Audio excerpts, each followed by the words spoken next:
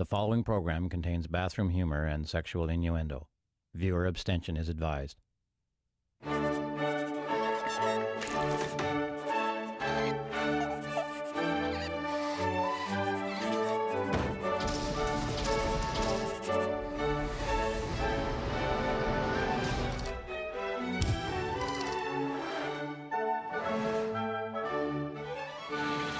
Hello, my name is Steve Smith. Welcome to a bold new television experiment, and arguably the most innovative and exciting program since Cop Rock. In this limited series, we take old movies and re-edit them and change the soundtrack so that I become the voice of the leading character. For example, in tonight's movie, the lead character's name is Steve Marsh, who would originally say a line like this: I never missed you so much before. But through the magic of post-audio editing, I become the voice of Steve Marsh, saying whatever I want. I'm getting a penis enlargement. Remember, only the lead character's voice is altered. All of the other characters remain the same as they were in the original movie. And that's it, except for the title. Originally called The Brain from Planet Eris, it now becomes The Surprise from Planet Uranus. Let's watch.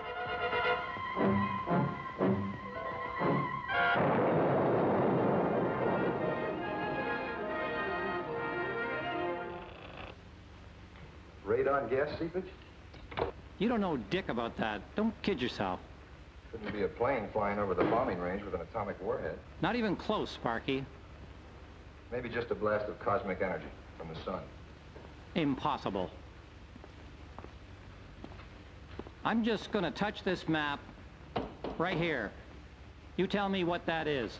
The base of Mystery Mountain. Hey, we have a winner. Hello? Anybody home? You know it's 3 o'clock and you mad scientists haven't even stopped for lunch? Oh, no wonder I've been getting insulting messages from my stomach. Hello, Sal. I picked a great spot for our honeymoon. A Mystery Mountain? The most godforsaken spot on the desert. Hasn't seen a human being since 1900 when the prospectors gave it up. Sure must be hot out there. Dad says he can't understand how the Army missed building a base out there. It's so miserable. There's that buzzing again. Look, it's buzzing. See, Dan, it's buzzing. I'm feeling small and vulnerable. Dan, we're going over to Mystery Mountain. Well, not before we eat. No, I've got the fries down to a beautiful coal in the barbecue and... well, you just have to eat. Come on. Do I look gay in this hat?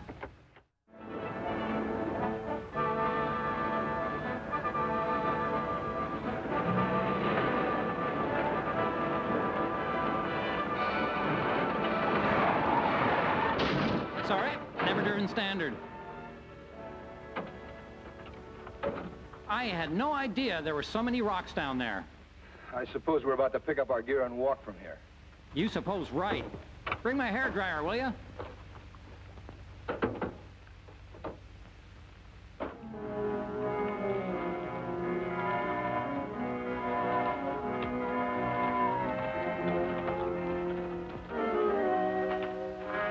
Dan, look at this hole.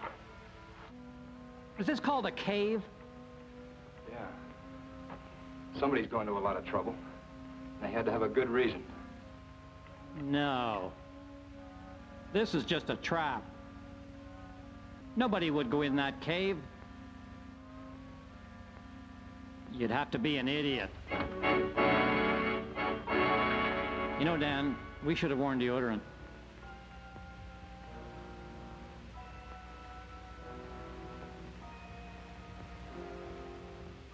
Dead end and nothing. Listen to Mr. Whiny. Can't beat facts, Steve. We've covered every inch of this passage and there's no one here.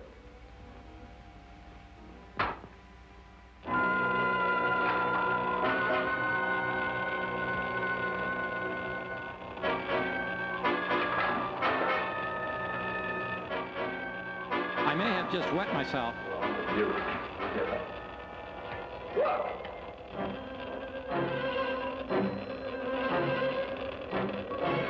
What is it, Steve? Stop right there or I'll shoot.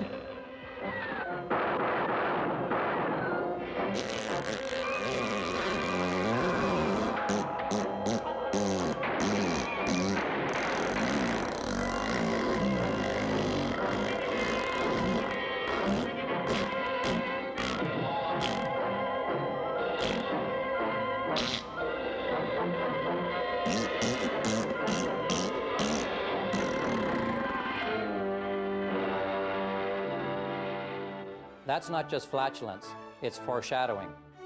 We'll be right back.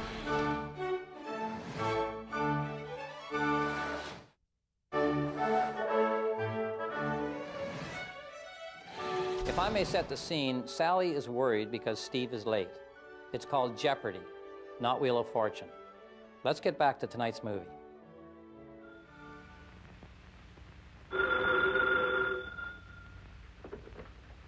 Hello? Oh, hello, Dad. No, I haven't heard from Steve or Dan for a whole week. You know them. They get real carried away if they find anything unusual. Yeah, Jim called, and if it's all right with you, we're going up to Mystery Mountain this afternoon. Mm-hmm. Surprise them. All right, Dad, I'll see you about 1. I'll have lunch ready for you. Okay. Bye-bye. Steve. And feeling horny. How about yourself? Am I? You two have been up at Mystery Mountain a whole week. It was a very educational trip. I learned how to French kiss.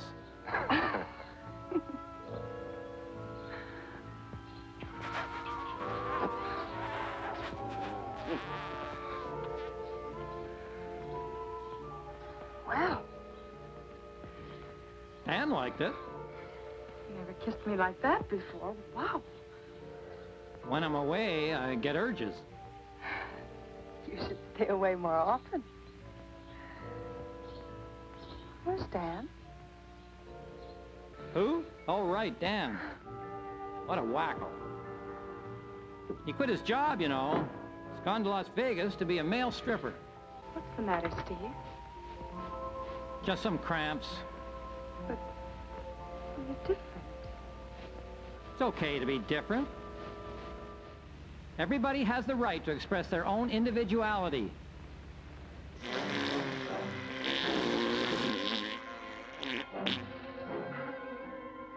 Excuse me, Sally. What happened out there? Tell me. Sure I will. But first, I'd like you to put on your thong and shave my back. No. Not until you've told me the truth. I'm Sally, remember? The girl you're going to marry. I know you, Steve. And I know when there's something wrong. You're blowing this way out of proportion. Yes, I committed a social error. But that was just to turn you on. It's manly. After we're married, that's going to happen like virtually 24 hours a day. You acted funny. And that way you kissed me.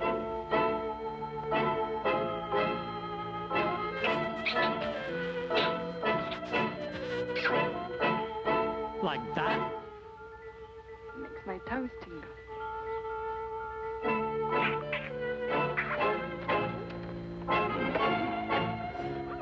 Don't, Steve. Oh, you were holding me too tight. Steve.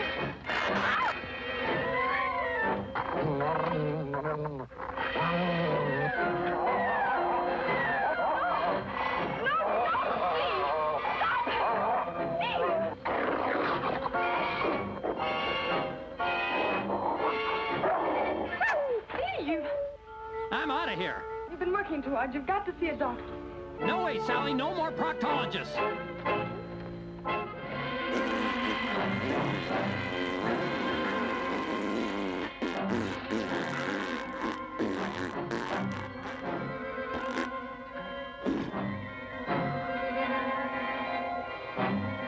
Who are you? I am Lord. I need your body as a dwelling place while I am here on your earth. Why me? Because you are a recognized nuclear scientist. Because you have entree to places on earth I want to go. I chose your body very carefully, even before I knew about Sally, a very exciting female. We don't do threesomes. Why? She appeals to me. There exciting and rewarding.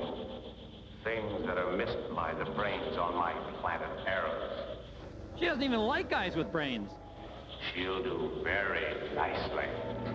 As long as you are alive, you will have me using your body, directing your brain, turning your simple little will off and on like a key in a lock.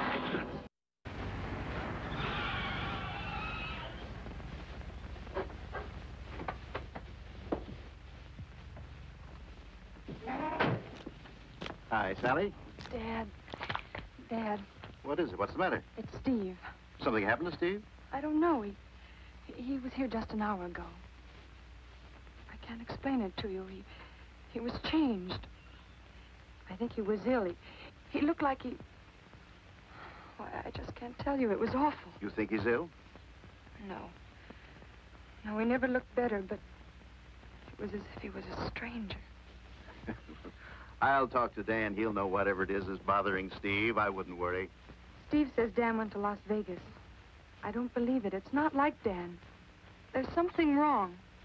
Did it ever occur to you that Steve might have something on his mind? Well, I'll run to the lab and see if I can help. If I were you, I'd put another place on the table.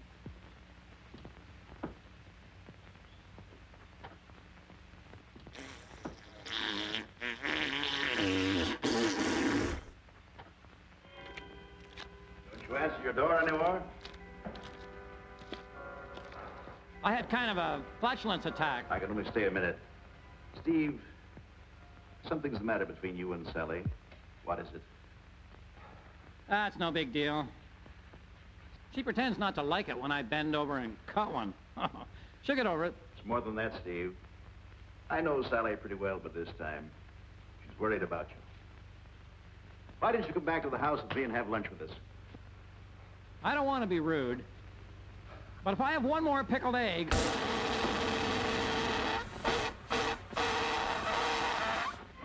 Steve.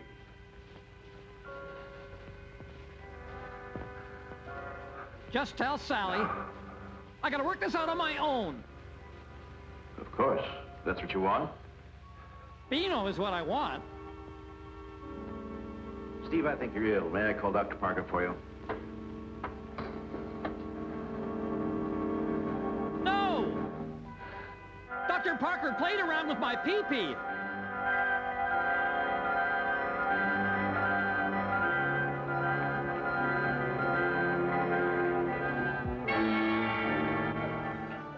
I think we could all use a little break. Stay tuned.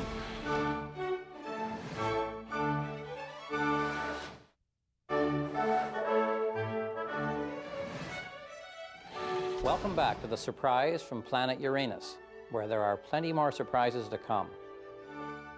Yes, this is Steve Marsh. I'm a nuclear scientist, expert, pipe-smoking, smarty-pants kind of guy. I'm having some gas problems. Not right now. A minute ago. Bad, real bad. I know you're having all the world leaders there at Indian Springs. It's a free thing, right? Well, I'd like to drop by and threaten everyone. Friday? Thursday's actually much better for me.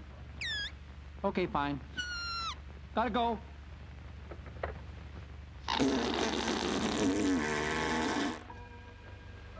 Earthlings. Dad. I'm from the planet Eros.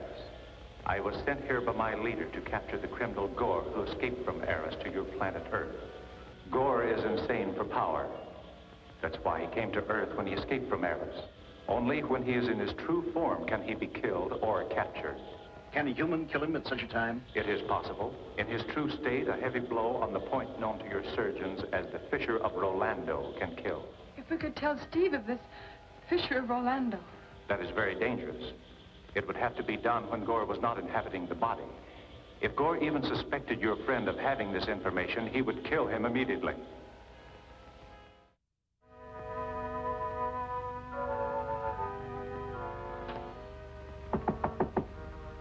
That you, Sheriff? Oh, Steve. Hello, Wiley. Shouldn't you be out harassing visible minorities? Drove over, talk to him. It's like a shot of overproof rum. All right. What have I done? Oh, record nothing, Steve. Just got some questions I want to ask you. Oh, about my sperm count? That was a lie. No, it's about Danny Murphy. Dan? Is he pregnant?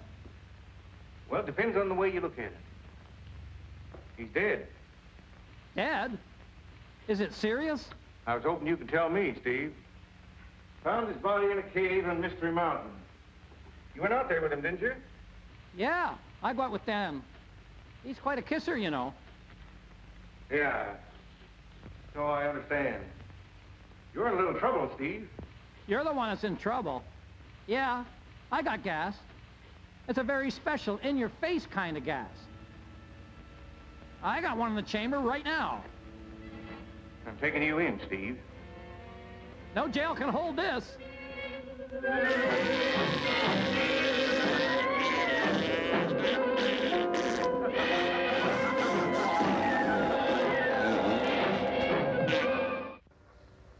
has to be at the meeting at 8. Gore is tired because he has had no opportunity to return to his true form for oxygen. He will be over the 24-hour period. Yes? He will be very vulnerable. You mean that spot near the top of the brain known as the fissure of Orlando? You have a good memory.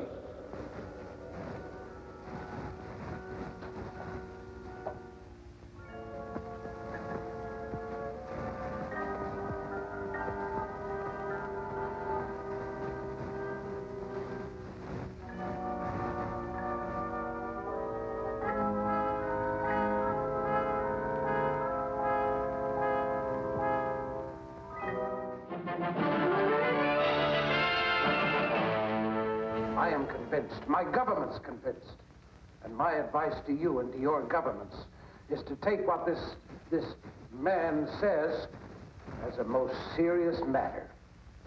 Thank you, Gramps. I want everybody who's had sex with livestock to come over here to the window.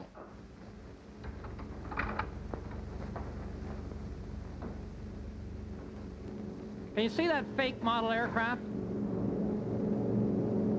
I see the plane. Whoopee!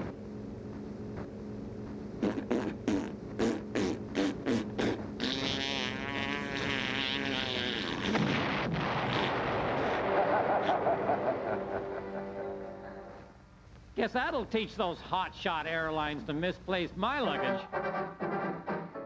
Now, this is my plan. I want all of your sewage systems, septics, all your Johnny-on-the-spots. I want your outhouses, restrooms, two-holers, all your industrial waste facilities. Your workers will make methane bombs day and night, following my blueprints to build the most powerful invasion force ever gathered in the universe.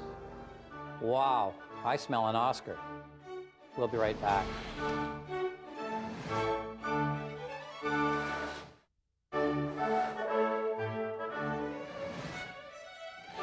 We now return to the exciting conclusion of the surprise from planet Uranus. I gotta tell you, I don't like where this is going.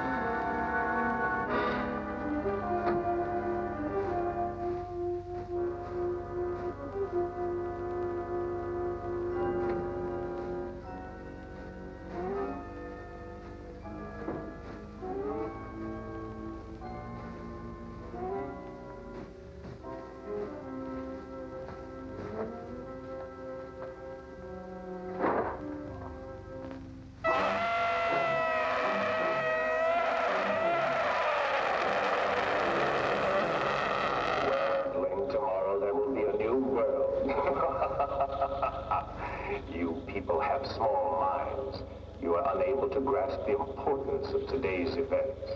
You are about to succeed where Caesar, Napoleon, and Hitler have failed. Through me, you will have ruled the world, but I will rule the universe.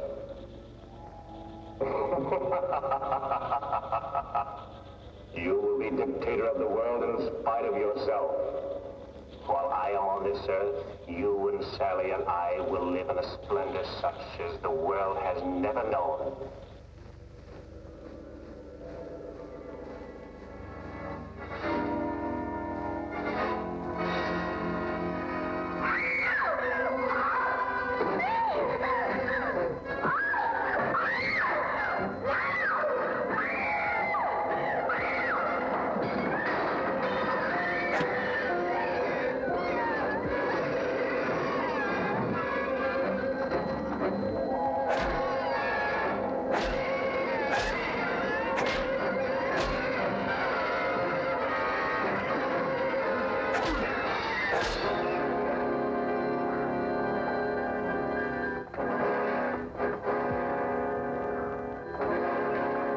It's all right. It's over. Wow, this would be a great time for us to make out.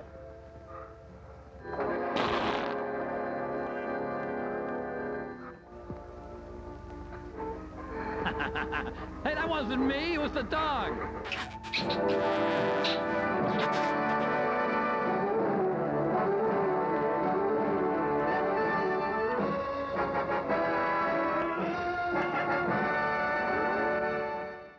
It was the dog. I love a movie with a message, don't you? Next week, our film is Hot Rod Girl. I dub in the voice of the Hot Rod Girl, Lisa Vernon. You're taking your brother's death way too seriously. I realize that now. That's Hot Rod Girl, next time on the Playhouse. I'll see you then.